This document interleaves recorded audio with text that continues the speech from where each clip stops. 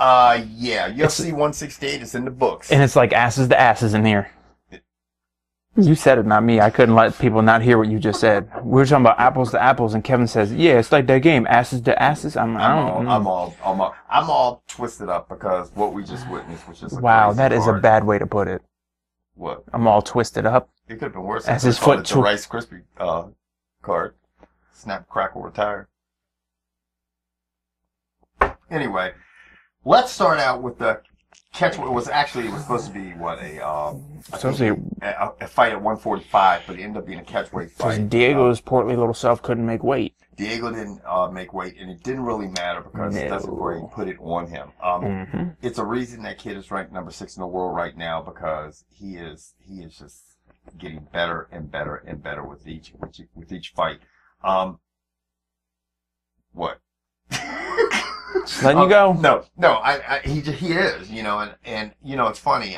I thought when they entered the octagon, I was thinking, you know what? We were kind of thinking, okay, this kid Brando looked pretty good in the house, and he's got some knockout power, and he looked like he was doing pretty well for a while there, and then all of a sudden, and then the ref said fight. Yeah, and Dustin worked him. And let me tell you right now, with the way these first 3 fights went, this whole entire card could have been over an hour ago. Yeah, easily. Because it went fast. Dustin Poirier ended his fight in a TKO in the first round, 454. Yep. Then you had Jim Miller fight Fabrizio, and basically, Fabrizio, as I would say. I didn't bring my bottle for you peoples, but Jim Miller, man, and we said it leading up to this event. It's just he gets it done. He's got that complex when there's a title fight, and then it just what kind of complex? That I can't win complex. He's got that Uriah Faber. He's got that Uriah Faber in him, and I like Jim Miller. I mean, he's as the word of the night seemed to be thorough, because we had a discussion about the Navy SEALs versus. No, our boy Kerry, my buddy Kerry, was up in here talking about. Do you think the Navy SEALs and like the Delta Force guys could beat like the guys from the Roman Empire? He's like they and I'm like, Kerry. That's like saying Jim Thorpe could come back and run like 200 yards on the guys today in the NFL. Like, I'm like, it's these guys, these new soldiers are whatever. I can't even talk about it. Yeah, it was entertaining. It was almost as much fun as this next fight we're going to talk about. Which I picked Josh Barnett. I thought, okay, maybe he can get this guy up against the cage, use his dirty boxing. He had a lot of success during his career with that. But I tell you what, man, Travis Brown proved once again that he is one of the best heavyweights out there, man. He is just acrid. He is together. I mean, he throws leg kicks. He throws punches. He can fight off the takedown. He can do everything. And as Luda would say, throw them bows, because that's what he caught Barnett with. I mean, he came down on him and down on him and down on him like... And he was literally... a cheap hooker. And, yeah, he was... That gets my attention. He was... like, what? Cheap hookers. How much? Where? How much? But the thing is, and it brings us back to what we've talked about. It's like, what would have happened if he did not tear his hamstring in that fight with Bigfoot Silva? Because he was on a roll and he would be undefeated. I mean, arguably, you could say he might have went on to win that fight or had a better showing. But I mean, he's looked incredible. Yeah, I mean, his previous, he had a no contest versus Chess Congo. Right. Congo got docked 1 point for holding up the blah, blah, blah, bunch of, yeah. So, I mean, that was, other than that, Brown's got 1 loss, and that was to Antonio Silva, and like we all said, he got hurt, but he beat Alisher Overeem, beat Gabriel Gonzaga, just dismantled Josh Barnett. I would have to say that, I mean, this has got to put him 1 more fight in a title shot, or, I mean, who's Kane lined up to fight next? I don't know. I mean, I would think he could fight him. I mean, I would give him a title shot. I don't see, because Velasquez has fought a lot of people. Dos Santos has fought. Between those two, they fought everybody. No one, I don't think Brown has really fought any. I would give him a shot. I mean, what is he ranked? Cain Velasquez is 6'1". Travis Brown 6'7". I'm thinking if Travis could use his length and his jab and stay away, I mean, it could be... He could. I think he could give Cain Velasquez a little bit of problems. I mean, if you see the one fighter that Cain Velasquez had problems with was Czech Congo, who's not the top-tier heavyweight MMA fighter in the UFC, but it's just his length and the way he fights, it gave Velasquez some trouble. Now you're looking at a guy in Travis Brown who's very similar to him. That could give him trouble. Now, let's get on to the main event fights, and obviously it was the bantamweight fight between Ronda Rousey and Miesha Tate. And it went like we thought, but it didn't happen as fast. But I'm going to tell you what. I will say this. Miesha Tate hung in there. After the first round, when she became the first person to get through the first round, I noticed her boyfriend, Brian Caraway, was like, you made it through the first round. Like, that was like a huge accomplishment. And right there at that particular moment, I was like, okay, it seems like they don't even have enough confidence in her winning this fight, you know? And the thing that blew me away is I don't know if anyone's ever watched, and I don't know how to put this, so I'm just going to say it. Watching girls fight, they come out and they do this. Mm-hmm. That's kind of like how Miesha Tate came out and just threw punches like this. Like her emotions got over her and she got so out of, like, I think the person who beats Ronda Rousey legitimately knows how to box. Yeah. Stick, move, get away. Stick, move, get away. Yeah. Stick, move, get away. Like, and Miesha Tate kept coming into her. I'm like, what are you doing? Like, box and back up. Right. She got in a couple times and landed some good shots. And I'm like, okay, backpedal. And then set yourself up, get huge footwork. And I'm not knocking Ronda Rousey. Her game is obviously getting better. And look, I knock all these MMA people because I just feel they have one thing, they stick to it, that's what they do. But one thing I would love to see, let's find out if Ronda Rousey has a shot. Like, jab, jab, back up, jab, cross, jab, hook, jab something, and back up, make Ronda come to you. Now, Instead, she kept coming to Ronda, and Ronda's like, okay, judo flip, judo toss. And then at the point in the third round, I mean, she had Miesha locked up, had the one arm pinned down, the one arm locked. I mean, she knew, and she just tapped quick. She didn't know. She couldn't get out of that, man. She could even walk over into a crucifix. I mean, she definitely had her locked up. This is the thing. The one thing that surprised me is Ronda Rousey, when she first came into the UFC, she has that one patent move. She's a judo expert and Olympian, and that's how she beat everybody. And it continues to be how she beats everybody. But her game is evolving. Now she's learning more MMA. Yeah. She can be dangerous because her punches look better. Her ground game looked better. I was thinking, okay, she might get Miesha Tate in the triangle. You know what I'm saying? There were so many things, and I think by the third round, Miesha Tate was like, you know what, man, I'm just fighting. I'm not doing any damage. I'm just fighting to stay alive, to basically not get tapped out. So now the question is, who's a formidable opponent for Ronda Rousey? I think Sarah McGann, and you people are probably like, who the fuck is that? But this girl can wrestle her ass off. Was she number 4 overall? Yeah.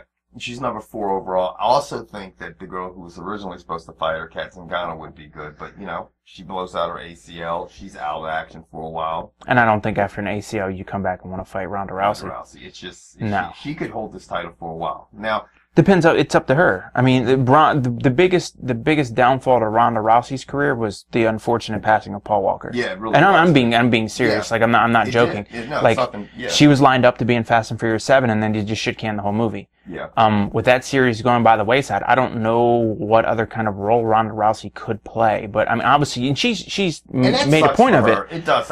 George and I will joke about it and say, it sucks obviously for Paul Walker passing away, but it sucks for her that the movie's not going to be created, and that was an opportunity for her, because I don't ever like to see anybody have doors closed. Yeah, doors closed. That sucks. That just completely sucks. Yeah. And she's like, I don't want to do this forever, and that's smart. Mm-hmm. I think, and that's a perfect segue coming into this next fight, because you have to look at what happened to Anderson Silva tonight and go, do you want to do this again? Well, I mean, 38 years old, you broke your leg. And it was, according to Ariel Helwani, Anderson Silva was backstage on a stretcher screaming. I mean, he obviously broke his tibia and his fibia. Mm-hmm. I mean, if the skin breaks, you're going to see bone. Mm-hmm. Thankfully, we didn't have to see that. Fracture, yeah. I mean, it was a gruesome injury. I mean, and before that, I mean, if we talk about this fight, Chris Weidman had won the first round. Oh yeah, hands down. And he is somebody just has Anderson Silva's number. He doesn't fall for his tactics. Look at Frankie Edgar and BJ Penn. Mm-hmm. You have to look no further than that. And then, trust me, it just sucks when you have your heart invested in a fighter and a guy you like to see. I'm a big BJ Penn fan, a big Anderson fan, and you just watch him lose. And look, I'm not knocking Chris Weidman, but he dominated 2 out of what have they fought? 3 rounds now? 3 rounds. Mm-hmm. So it's just like, yeah. And when I was telling George before we turned the cameras on, I'm like, it's funny. I right now think Anderson Silva should just retire. And why? Because you don't have anything else to prove. You're 38 years old. You just got a compound fracture.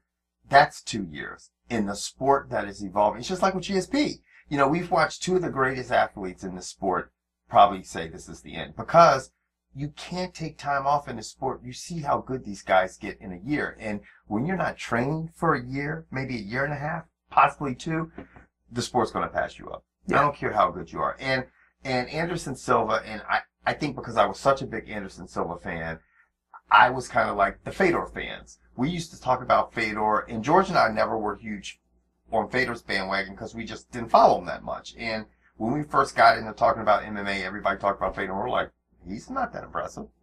And we looked at fighters that could look like they were beaten. Brett Rogers, Andrei Arlovski almost beat him when they fought the last time. And Fedor won the fights, but he just wasn't as impressive as earlier in his career. And I think that's what you're starting to see with Anderson, with the Chael Sonnen fights, with these Weidman fights. And at 38 years old and now coming off this gruesome injury, man, you got to just say, you know what? Just, fight Roy Jones Jr. in a boxing match. Yeah, he can't stand up. Yeah. Is he going to jump around on one leg? Well, the pogos do. Still, you got to push. That's going to be uncomfortable. Yeah, he's not doing it for 2 years. So, Anderson's obviously out, going to be out. Let's just say he's done. Weidman took little to no damage in that fight.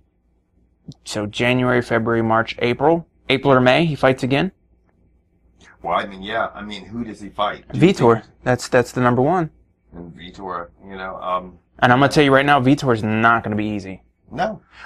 When I look at who Weidman has to fight, this middleweight class, it's just like with GSP in the welterweight class. It's getting, even if Silva had pulled off this fight, I'm thinking, man, there is a lot of good guys. He would still have 8 more fights in his contract. There are a lot of good guys that he would Belfort, Machida, Jacare. Yeah. Those 3 guys right there are capable of beating, in my opinion, beating Weidman, but Weidman's also capable of beating them. Mm-hmm. So Weidman's it's solid. I mean, he's definitely solid.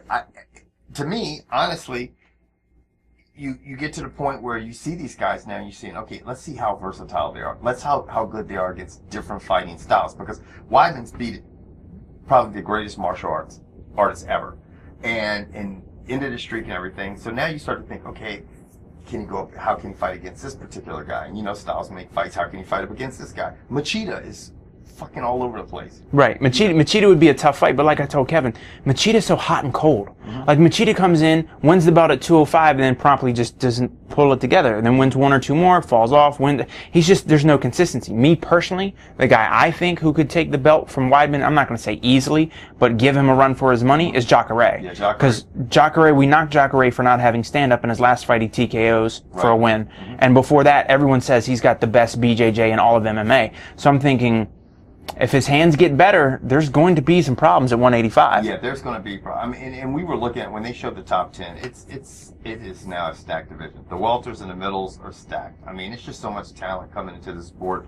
It's just crazy. Yeah. I don't see people holding belts for long like you saw 2 and 3 years ago. I don't see any 6-year runs anymore. No, I think John Jones is the next to lose his belt. Yeah, and he almost lost it this year. This year, you saw all the great guys in their classes get just either upset or really fought to the point where you're like, okay, did they win? Well, actually, I correct that. I think the next person to technically lose their belt is going to be Dominic Cruz when he fights Renan Barao. Because Renan Barao is the temporary champ.